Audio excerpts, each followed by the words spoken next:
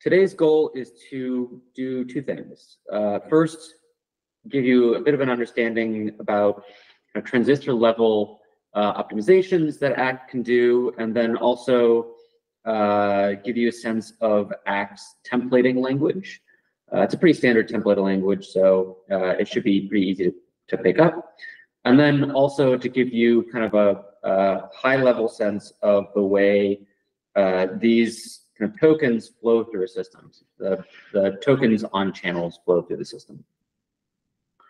So to start, let's take a look at kind of a arithmetic operator, the adder, right? And the adder is pretty big. We've got, it looks a lot like the AND unit that we developed a couple of lectures ago, except that it's far more involved, right? So this is a PCHB reshuffling. We receive on A, B, and carry in, and then we send the three-way XOR on the sum bit, and then we send the majority operator on the carry out. And so because the carry out is a majority operator, we can get early out for the cases where A and B are both 1 or both 0, right? Either we can say if they're both 1, we know the carry out is 1. If they're both 0, we know the carry out is 0. So you can see here are the forward drivers. Following the PCHB reshuffling, we have the enable signal, which gates everything.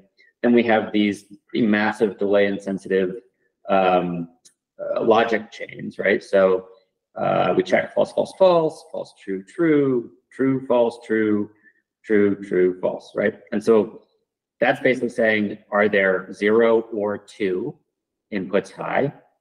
And that tells us whether or not the sum bit is 0. This for S.T, it's either 1 or 3 are high. Right, so that's the three-way XOR. For the carryout, if we look at the true rail, then it would be any 2. So A.T or B.T, or A.T and B.T, A.T and Ci.T, or B.T and Ci.T. Right, and so notice that this doesn't check validity of all 3 inputs. It only checks validity of 2. It leaves the validity check to the PCHB of the side of the reshuffling, which is down here. And that's using the same strategy that we use in the AND unit. So carry out gives an early out. Then we compute validity for A, B, and carry in, and then we compute validity for the 2 output channels S and CO, and that gets stuck into RV.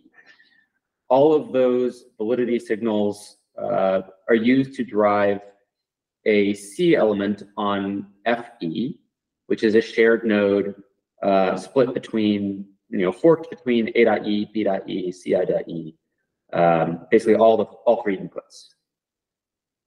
Then all the enable signals are C elemented together to generate the internal enable signal used for the PCHB reshuffling.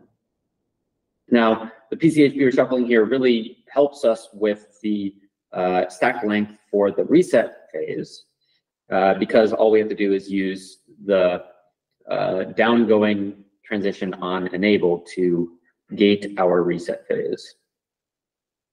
And then the rest is fairly symmetric, right? We compute neutrality on all the inputs, we compute neutrality on the outputs, and then we C element both FE and enable. So the thing that we want to tackle, the thing that's still problematic about this handshake, about this production set, is this giant block of transistors up here in the forward requests. Right? We want to do something about that. And that's where shared transistor networks come in. And so effectively, we're going to take all of these things for S.F and S.T, and we're going to mash them all together into one expression. Now, in doing so, you lose the ability to represent the expression with kind of proper nesting that you would expect out of Boolean, kind of written Boolean logic. And so you kind of have to create a graph. And ACT has support for that. So the gate we're going to be creating is this thing.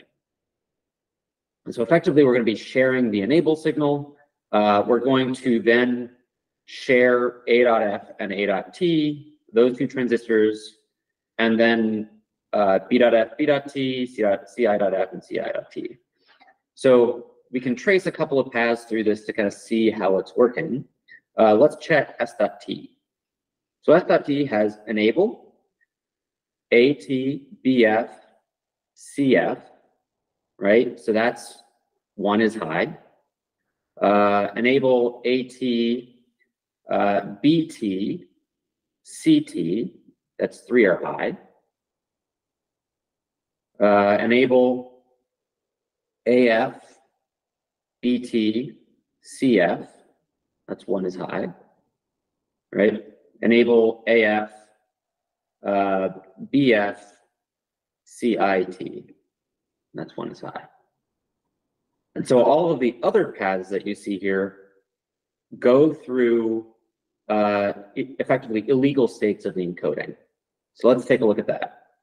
If we go through AT and then, let's see, BT and then,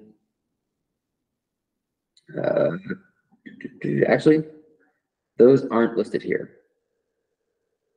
There are no paths through two rails at once, luckily, unless we start doing loops. And we'll talk about that in a bit. Okay, so how do we do this? How do we represent this in ACT? Let's start with our enable signal. We're going to pull it out of these two production rules, and we're going to represent it as its own node. So we're going to take this node right here, and we're going to give it a name. And it's going to be a special name called @SEN. We're going to say enable drives @SEN down. And the @ sign just says that this is a shared gate network node. It's not a normal node. So basically, don't check things like instability on it or interference. But then we can use our knowledge of its value when driven to connect it up to the rest of the gate. So let's do this a couple more times. Let's do this for A.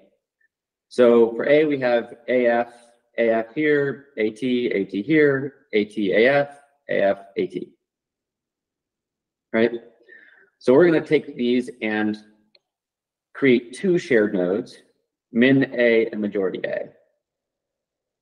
Okay? So min A is AF, majority A is AT. So AF and BF and CIF, S.F up. Right? And so what we've done is we've just created, so min A is this node right here, majority A is this node right here. And we can keep doing this, right? So we do it for B. We pull min B and majority B out, right? And then we can do it for C. Now, C doesn't need an extra set of internal nodes because those nodes are just the internal nodes for the C element, right? Basically, we're done at this point. So we can do the same thing for CO, the carry out, right? So the carry out looks a little bit different. We share the enable, we share AT and AF, and then we have this weird like horizontal H pattern, right? And this time there are paths through illegal states here, right? So if we do enable and AT and BF and BT and BF, right? BF and BT will never be high at the same time, guaranteed by our mutual exclusion property. And so let's show what that looks like on the production rules here. We have enable drive the CEN down. Then we create min A, majority A. Actually, we need to rename these nodes to be different so that they don't conflict with above. And then we have mid, which is this node right here. And then finally, that all goes out to CO. So right now, there's a bug in this that I missed, which is min A and majority A need to be deconflicted here. We need to rename. So there's like two questions. The first one is that enable transistor seems like it needs to be larger. So is that something that ACT will take into account if it sees like the special node drives two different things, will make the transistor wider or whatever? Is that something we have to specify? That's something you have to specify, but also the enable transistor doesn't actually have to be larger because the pull down for this side and the pull down for this side are mutually exclusive. So only one is ever being driven at a time. Okay. Does that make sense? Oh, maybe I was thinking SEN and CEN were the same thing. Okay, never mind. SEN and CEN are different, and there's a reason for separating these out, and that is actually sneak paths. So because we're sharing the gate here, if your transistors, if there isn't a guarantee of mutual exclusivity, then you can create a sneak path from one side to the other, causing them to kind of interfere and drive each other, which is problematic. And so neither of these gates have a sneak path because these are all, this is an illegal state, right? CI.F and CI.T. But this is the primary assumption that you have to keep in mind when building these gates, is that you don't create a sneak path. You have to verify this gate against your state space. Okay. All right. Yep.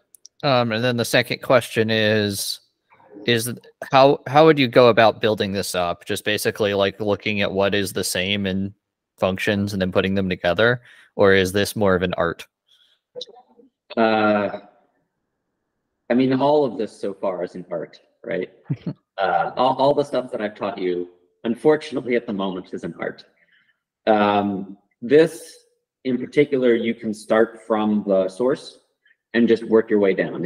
If the source looks the same for two gates, check to make sure that the following transistors implement a mutually exclusive pair of states, and you are safe to share them. All right, so templating. So templating in ACT looks pretty much identical to templating in C, except that loops and conditionals look more like CHP. So if we have our ripple carry adder defined here, this is a 4-bit ripple carry with E102. We have an array of 4 E102s for A, an array of 4 E102s for B. We have our carry in, we have our output on S, and we have our carry out. Then we have 3 channels inside this, which are the carries, right? That's the carry chain, C0, C1, and C2. And so this hooks everything up without templating, right? This is just kind of raw, place a process here, hook it up. So if we want to add templating, there are a couple of ways we can do that to this process. The first way is that we first define the template, right? What we're templating on, which is the number of bits in this ripple carry. So pint is a type exclusively used for parameters. It is, and templating, right? It is not a valid type that can be used in production set. So then instead of 4 here, we have n, n, and n. Instead of 3 internal carry channels, we have n minus 1, right? So if n is 4, n minus 1 would be 3. Instead of 4 add bits, we have n. And then for the first one, we give it A0, B0, the carry in, S, this should be 1, or S0. I mucked that up again. So S0 and C0. For all the internal bits, we get bit I, so bit, this should be bit I plus 1. Wow, I'm really missing a bunch of stuff here. I plus 1, S0. All right. So we get bit I plus 1, AI, BI, CI, SI, C I plus 1.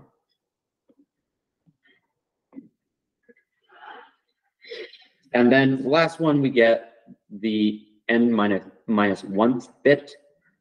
We get A n minus 1, B n minus 1. So these are all the last bits up here, with C n minus 2, which is here, and the carry out. How does that generate loop work? So I don't understand the syntax for that. Right. So the loop is basically starts with a parentheses, and then you have the iterator I, colon, the number of iterations, colon, and then the thing that you want. So it just spits out a bunch. It just copies that and then replaces I. It's a really basic loop, basically. Okay. So it's auto starts at 0, and then it goes until it is basically is just a normal less than 4 loop, except it always starts at 0. Okay. Yep. Awesome. So then shouldn't that be n minus 1 instead of n there? Yep. Okay. All right. So, so that's the first round, right, of things we can do. We can simplify a bit, though. And so instead of having individual first and last, we can have a condition. So if I is 0, then we do this. If I is n minus 1, we do this. Otherwise, we do this. Okay. And we have A, AI, BI, and then CI, S and C, A, B, the internal channel C, S, and CO, right? And then what you'd expect for the internal add units. And so the rest is all the same, except for that we move the first and last into this loop. But the simplest thing that we can do is alias. And so we defined, instead of n minus 1, we define n plus 1 channels. So that covers all of these carries. We alias the first one with carry in. We alias the last one with carry out. And then we just have our normal loop where we don't have any special cases. The appendix slides in this go through the full derivation of the 1-bit adder. We won't be getting into that during lecture. But if we go back to the very beginning, we're going to get into some examples. So I'm just going to take this process definition, copy it, and open up the examples real quick. So in our examples, we have two. E1 is just the instantiations of the sources, the sinks, and the add bit. So it's a test on the add bit. The add bit comes from add.act. And so we have a process definition here for PCHV 1-bit add. We're just going to paste in the thing that we copied. So this is where we are before the transistor networks. And if we still need to share FE, right? So let's go back up here and FE and B equals FE and CIE equals FE. All right. We need to replace the false rails with B0.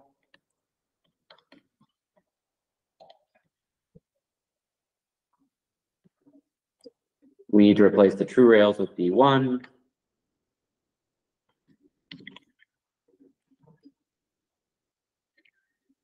D1. And then we need to define a couple of nodes. So we have enable and FE. We have underscore enable and underscore FE. And then we have underscore AV, underscore BV, underscore CIV, underscore RV. And that covers the valids. Then we have C1 of 2, underscore S, and underscore CO. And that covers the forward drivers. Okay. Let's add our inverters. So this would be underscore S.D 0 down, underscore S.D 1 down. CO is underscored. All right. And then we need underscore S.D 0, S.D 0 up. 1, 1, CO,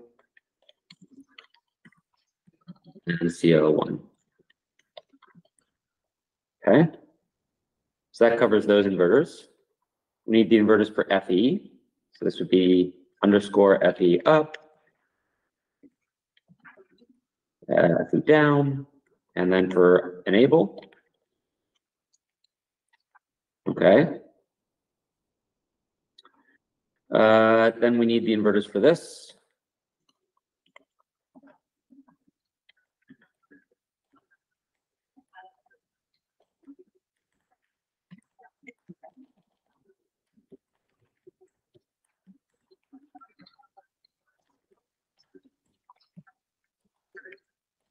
CO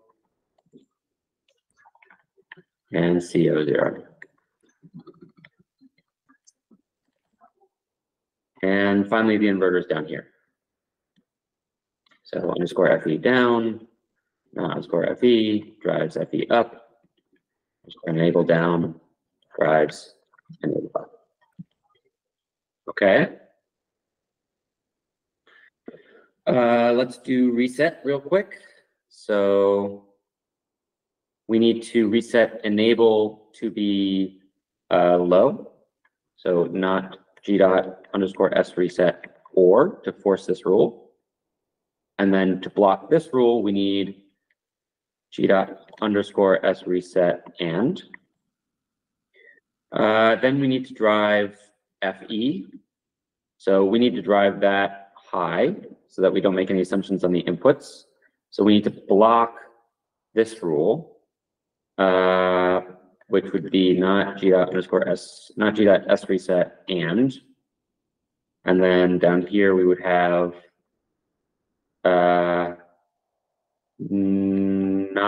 we'd have G dot S reset or.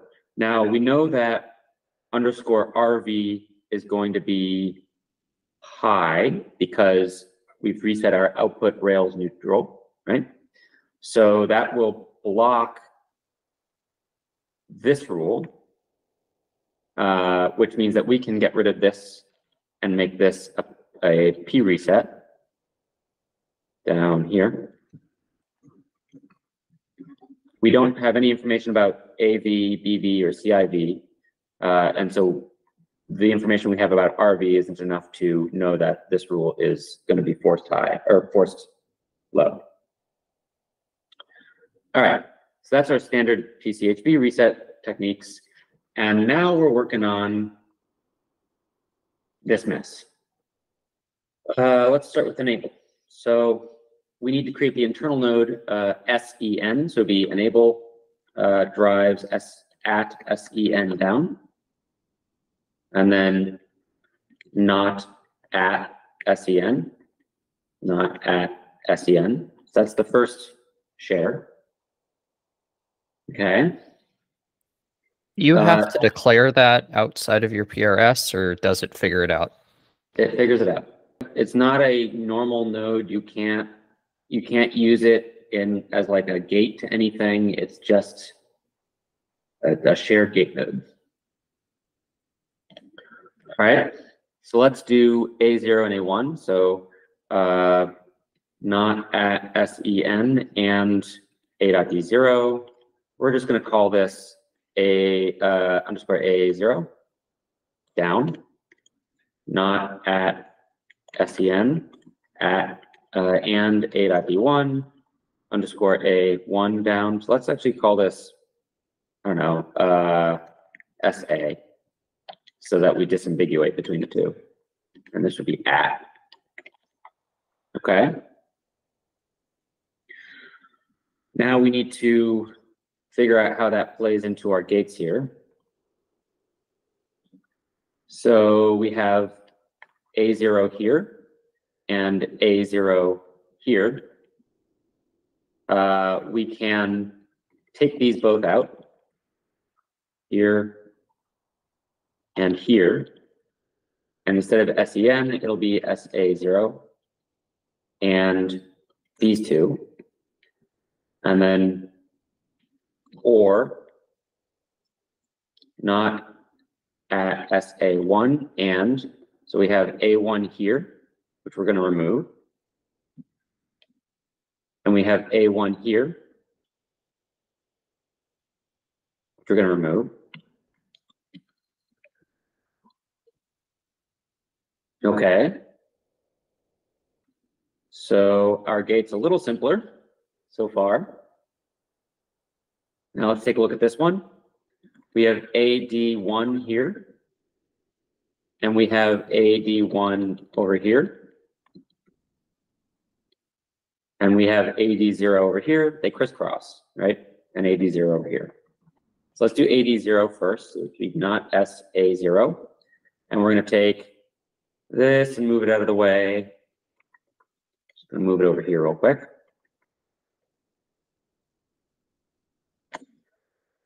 And there we go. We're going to keep these together, and then we can remove A0 from here and A0 from here. Okay. Then we need not at SA1. And we have A1 here, which we can remove, and A1 here, which we can remove. So the next thing is B, right? So let's do not at SA0 and B.D0.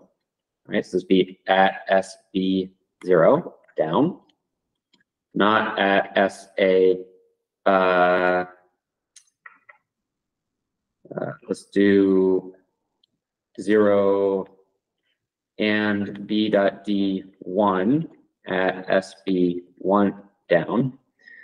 Now, we still need SA1 stuff here. Let's take a look at this a bit. We have SA0, B0, and we have SA0, B1.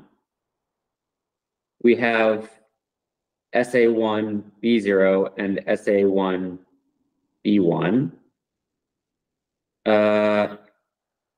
There's a bit of a trick here. Let's see. If we look here, we share CI0, CI0, right? So we have SA0, B0, CI0, SA1, B1, CI0.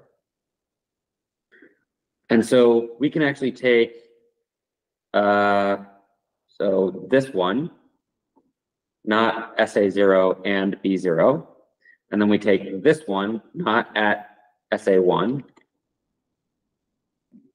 and B0, or sorry, B.D1, and we get this other signal. Let's just call that 0.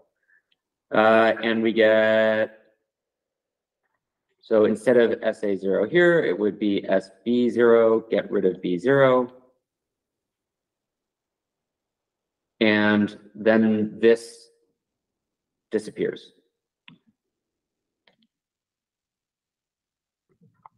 Right, and so we've still got not at SA0 and here at the moment. Let's do the other side. So we have, let's move these side by side here. We have for the two nodes that share ci.d1, we have SA0 and B1. And then we have SA1 and B.D0. Right? It's an XOR. And that gives us SB1. So let's give SB1 here, get rid of B1, get rid of this. And ta-da. And that works because of the exclusiveness, right? Yeah. Okay. Because ci.d0 and ci.d1 are mutually exclusive states. Okay. And notice we positioned this. We know that the carry in as a signal with timing comes in last. Right? And so it's closest to our output node in this whole gate. Okay. Can we do the same thing here? So we have SA0 BD1, SA1 BD0. So that would be SA0 BD1, SA1 BD0. So the two first ones are not at SB1 and ci.d0. So not at SB1 and ci.d0. And that gets rid of this and this.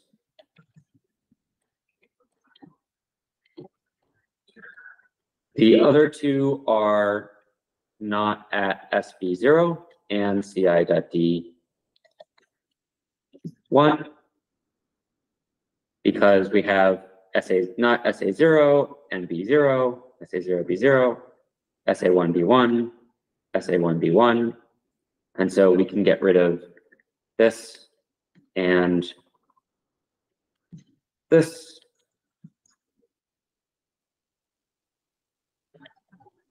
And there we go.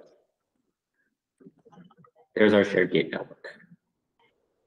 Okay, so enable that drives at CEN down. So that gives us not at C, if I can type CEN, not at CEN. Step one. Step two is B, I believe. Because we have, okay, so our majority gate, we can expand this out a bit and see what's going on. So it'd be AD0 and BD0 or AD0 and CID0 or, right? It's any two.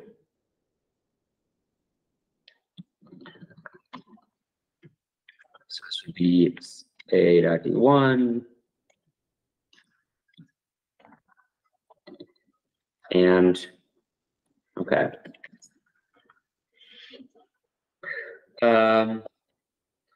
So I think we can just take either A or B and start with that. So let's do that. Let's start with A. Not at CEN and A.D0 at CA0 down. And let's do that for 1.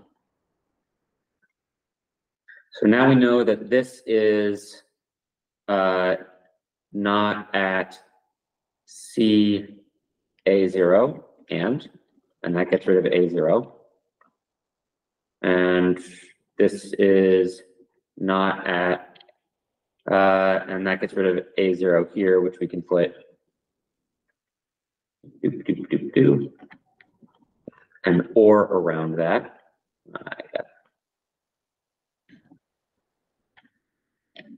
But we still have not at CEN and those two.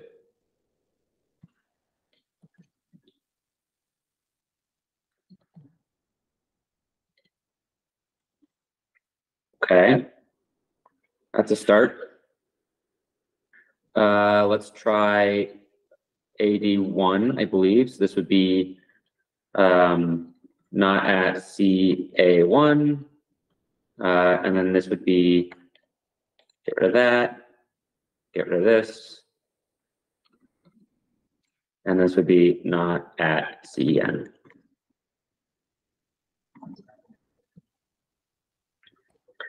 Okay. So the next thing to note would be that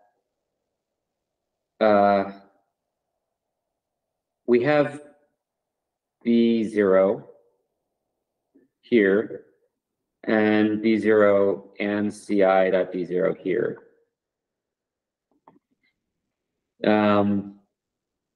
If we share CA0 and CA1, so it would be something like not at CA0,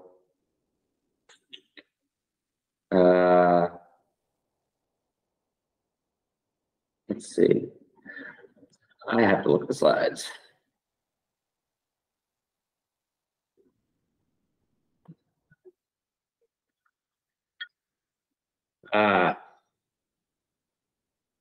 So they do the two majority first, the two early outs. Let's do that.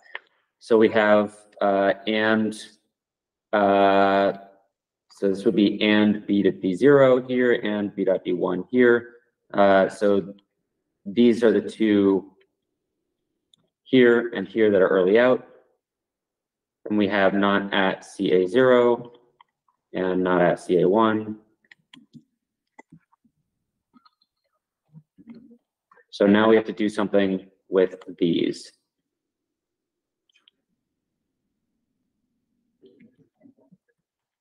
And I believe they do. So here's that internal node. And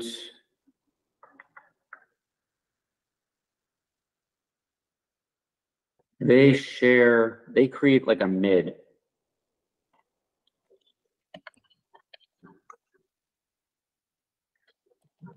And it's going to be not at CA0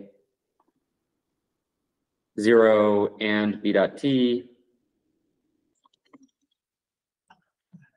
or not at CA1 and B.F. Right, so that's here, driven by these two. And then this is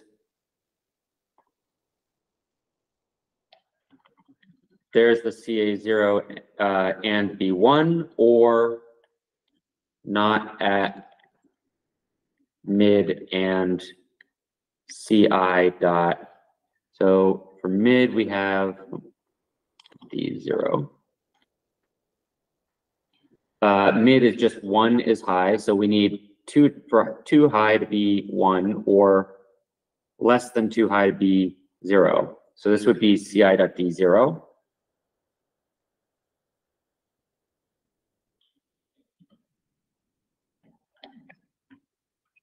And then here would be not at mid and CI.D1.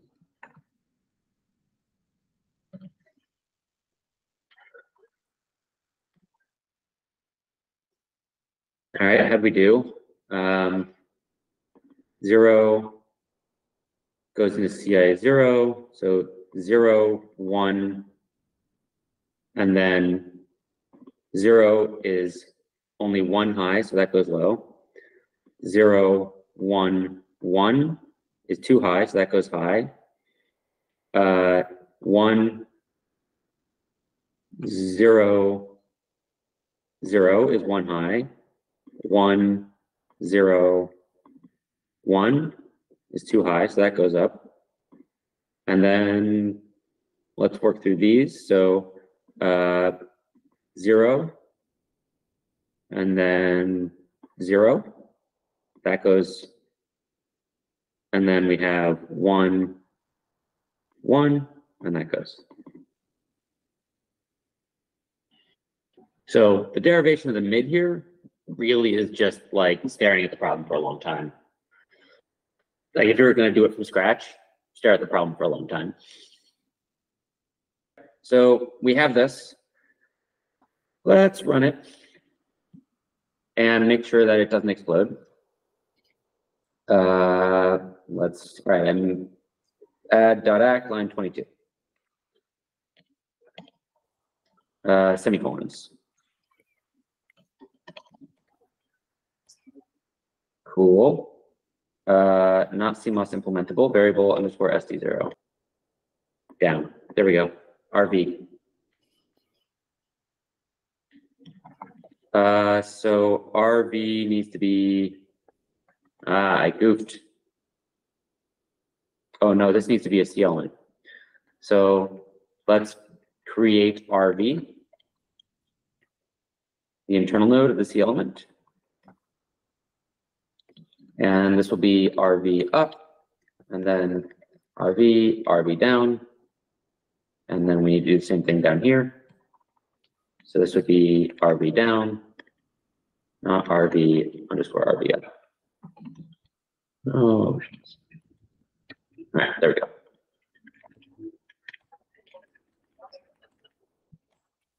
Cool. All right, let's gearsim e1.prs, source e1.rc, and cycle. All right, looks like we have some a functioning circuit at the very least.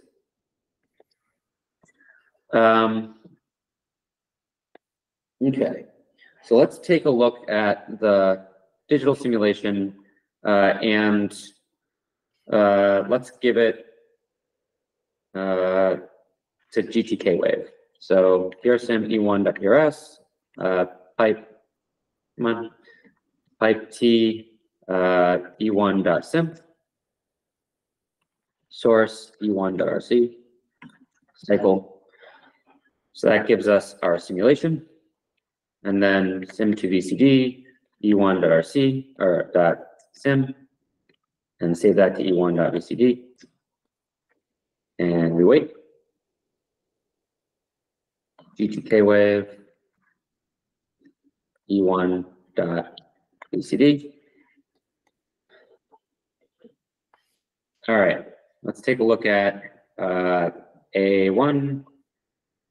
Actually, let's do this in order. So A0, A1, then B0, B1, C0, C1, S0, S1, C00, C01.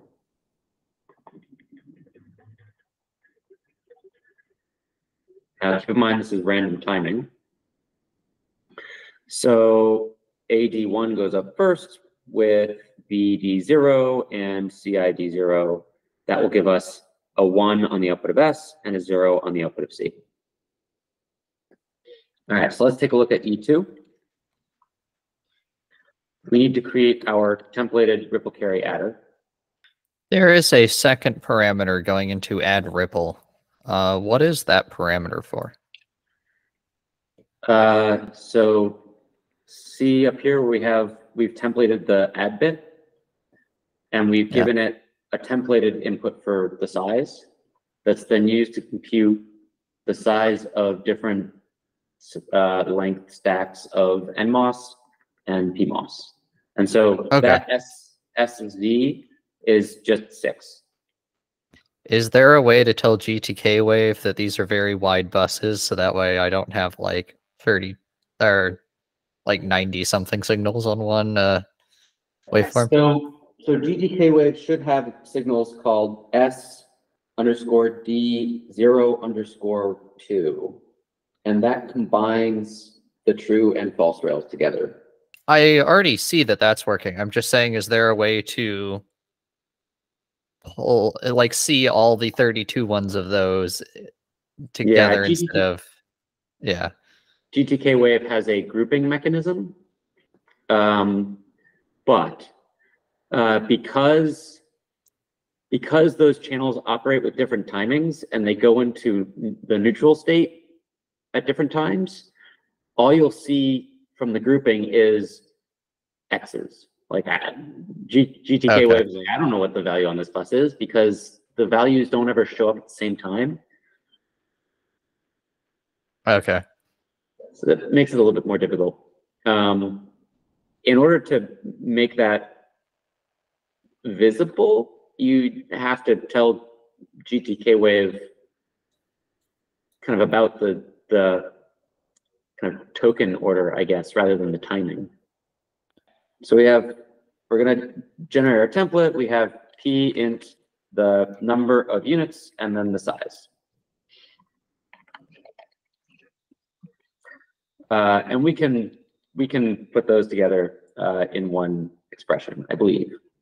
So let's do def proc add ripple, and we're gonna have our globals G, and then we're gonna have our input channels. So E1 of 2. This is a different type. So E1 of 2, A N, B N, C I, S N, and C O. Okay.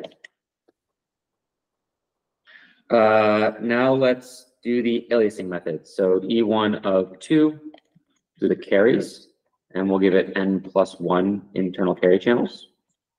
And then C0 is CI, and Cn is CO. Then we can do a loop. So from I to N, we're going to instantiate add bit of a certain size, give it globals, give it AI, give it BI, give it CI, SI, and then CI+1. Then we close off the loop. So bits, we'll give it bit I,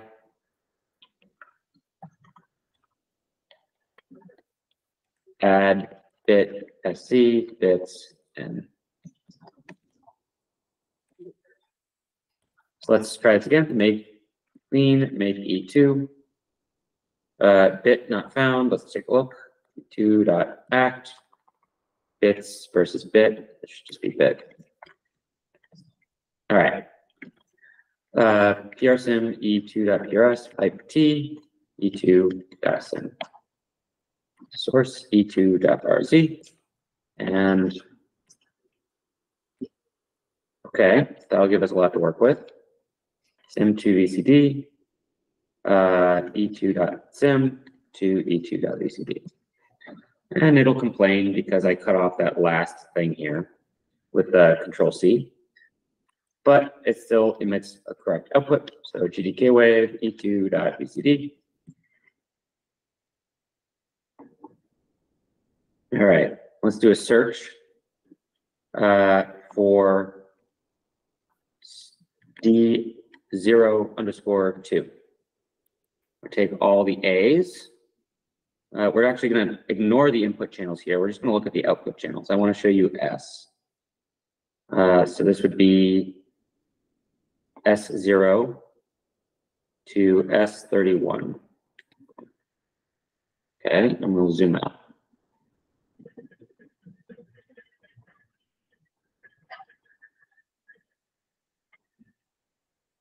Okay.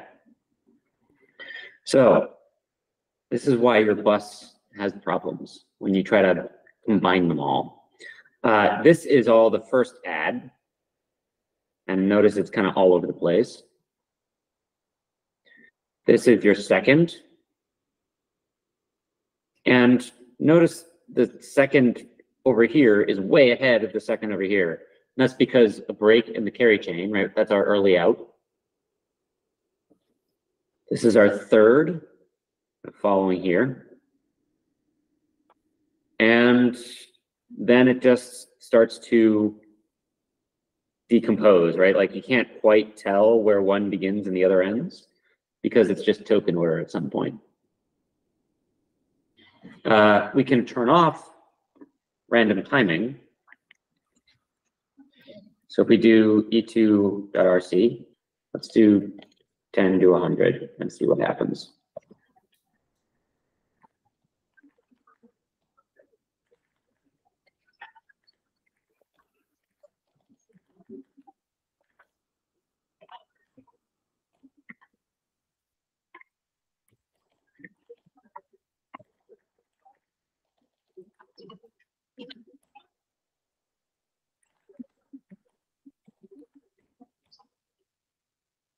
Let's sim to BCD, e2 dot sim to e2 dot r to e2 dot BCD.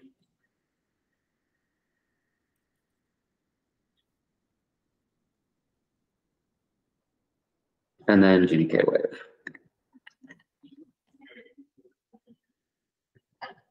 This is bounded now, at least.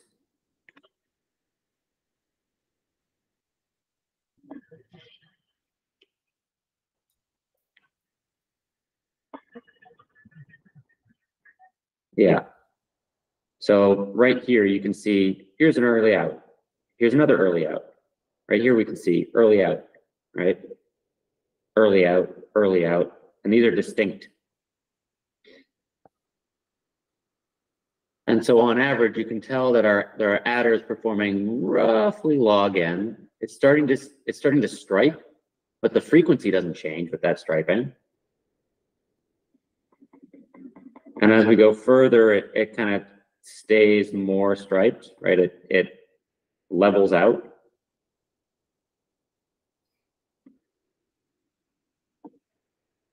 So that's the behavior of kind of a larger system.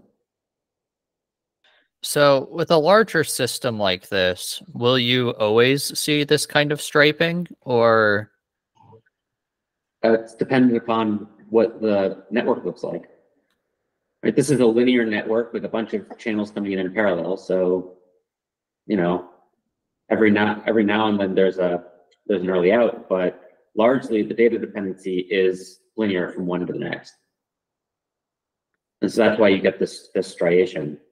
If you have a more complicated system, you're going to have more complicated behaviors. I'm still just so used to dealing with clock signals, so it's like, yeah, is it possible to think through this in that way? And the answer is kind of, but basically no. Yeah. And what's even more frustrating is that what's the performance of this system? What speed is it operating at? There's a steady state kind of cycle frequency for the whole system. There is individual frequencies for individual channels, but you know, that's going to also be dependent on like conditional input and output. There's like how long does it take to complete the task at hand, right? And so if you're going to do like a benchmark, that's what you do. But in general, yeah, it's the operating frequency, the energy, all of the performance metrics that you're used to measuring is highly dependent on the input data.